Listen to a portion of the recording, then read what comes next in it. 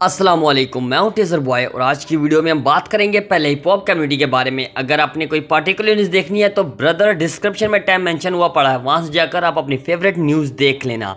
तो hip hop scene में सबसे पहले हम बात कर लेते हैं कुछ न्यूज़ सॉन्ग्स या अपडेट्स के बारे में। तो भाई कल MC स्टैंड का एक न्यू सॉन्ग आने वाला है एंड सॉन्ग का नेम है रहमानी कीदा। सो गाइस, कौन कौन एक्साइटेड इनके सॉन्ग के लिए, let me know in the comment section. तो बढ़ते हैं अपनी अगली स्टोरी की तरफ। तो हम बात करने वाले हैं फादी मैटिक के बारे में। तो भाई रिसेंटली फादी ने अपनी इंस्टा पे स्टोरी शेयर की एंड उन्होंने बताया कि उनका जो न्यू सॉन्ग है पुथी टोपी गैंग, घनी टाइगर और एक्सपोलिमर डार और स्टार शाह के साथ जो न्यू कोलैबोरेशन में आने वाला है वो कल रिलीज होगा 7 PM, यानी कि 7 PM में उनका सॉन्ग रिलीज होगा।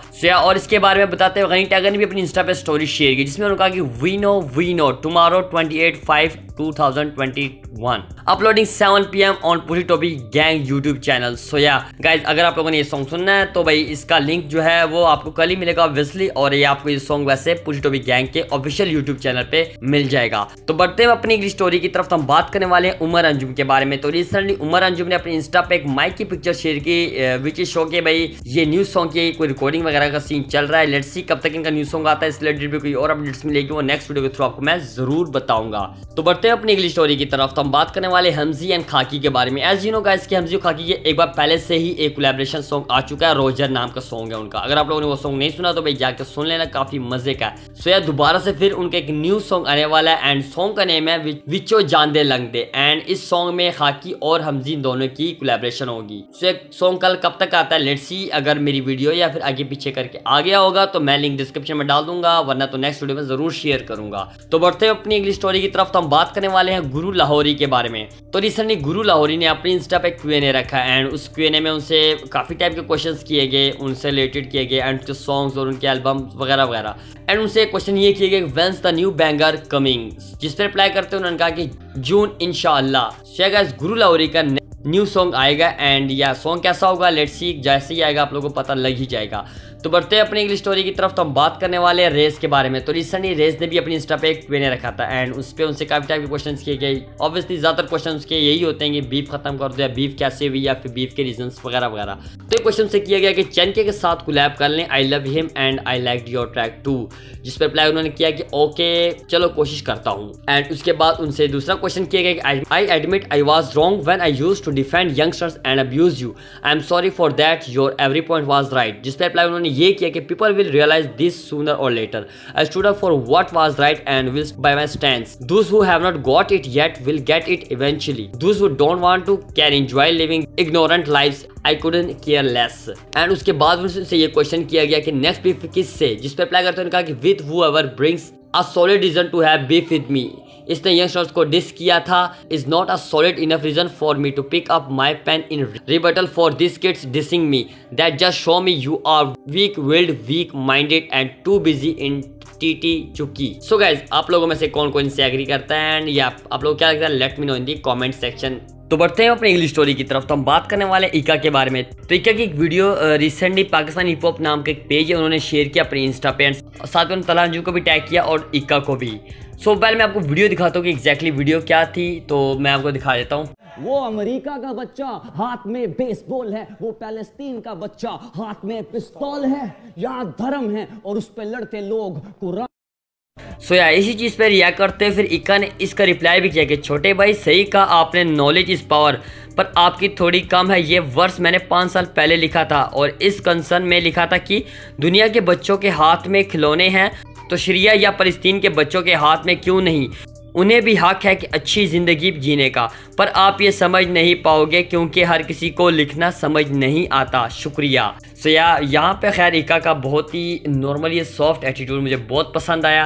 सो आप लोगों को सीन के बारे में कैसा लगा, let me know in the comment section. तो बढ़ते हैं अपनी इंग्लिश स्टोरी की तरफ। तो हम बात करने वाले तलहा अंजुम और रैप डीमन के न्यू सॉन्ग के बारे में एंड इस सॉन्ग को रिसेंटली दीपकाल्सी ने भी अपनी इंस्टा पे शेयर किया एंड ऑल्सो गाइस एग्जी ने भी इसको शेयर किया। सो मैं आपको दिखाता हूँ थोड़ा एग्जी का भी कि वो कौन सा पार्ट उन्होंने शेयर किया, आप ताकि सुन लें।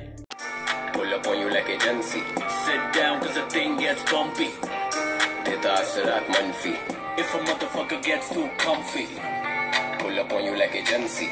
छोटे जा कोई शक छोटे कम सी देता। गाइस, तो तलहा अंजुम ने इन दोनों के पार्ट अपनी इंस्टा पे शेयर किया और ऑल्सो गाइस यंगस्टर्स का एक और सॉन्ग जो कि याद है उसको भी शेयर करते हुए वालिया नाजिब ने भी अपनी इंस्टा पे शेयर किया। सो मैं भी आपको पार्ट दिखाता हूँ कि वो एग्जैक्टली क्या शेयर किया है।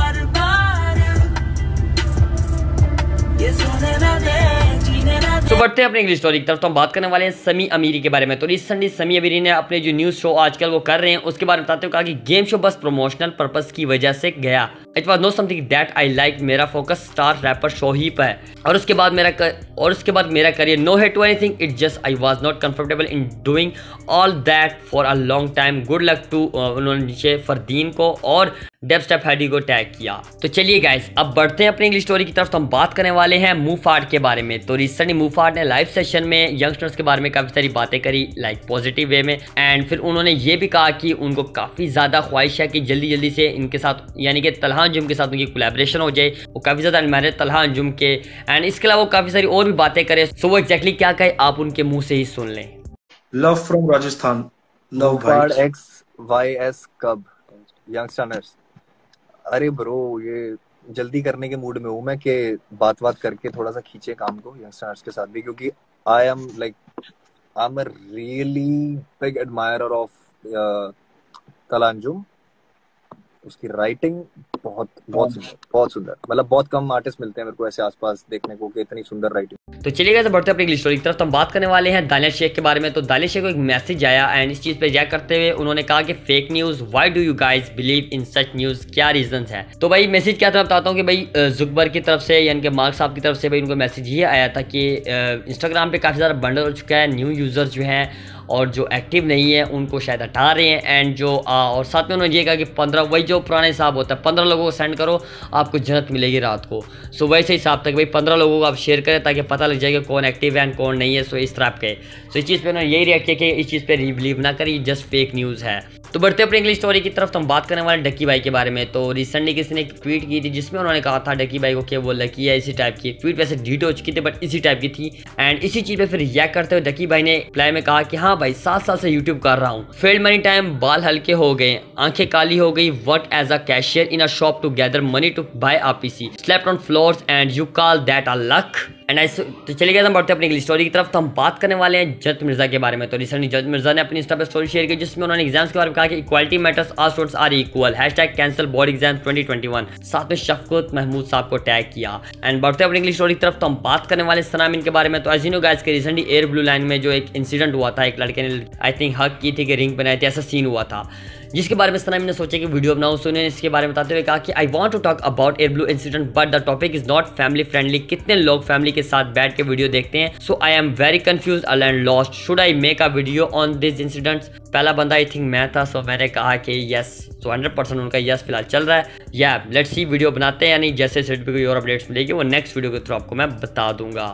सो दोस्तों आज के लिए बस इतना ही। उम्मीद करता हूँ कि आपको वीडियो अच्छा लगा होगा। अगर आपको भाई वीडियो अच्छा लगा तो भाई बिना झिझक आप वीडियो को लाइक कर सकते हैं, बुरा लगा तो बिना झिझक आप डिसलाइक भी कर सकते हैं, एंड कुछ ओपिनियन शेयर करना है, कुछ बात करनी है या मुझे कोई करेक्शन करनी है तो let me know in the comment section. I am waiting for your comments. And या चैनल पे न्यू हो तो ब्रदर चैनल को सब्सक्राइब भी कर देना, क्योंकि मैं इसी तरह यूट्यूब और दूसरी सोशल मीडिया प्लेटफॉर्म से रिलेटेड टॉपी ड्रामे अपनी वीडियोज़ में कवर करता हूँ और आप लोगों को अपडेट्स करता रहता हूँ। सो या भाई को सपोर्ट कर ले, सब्सक्राइब करके, लाइक डिसलाइक कमेंट्स वगैरह करके एंड वीडियो को शेयर करके।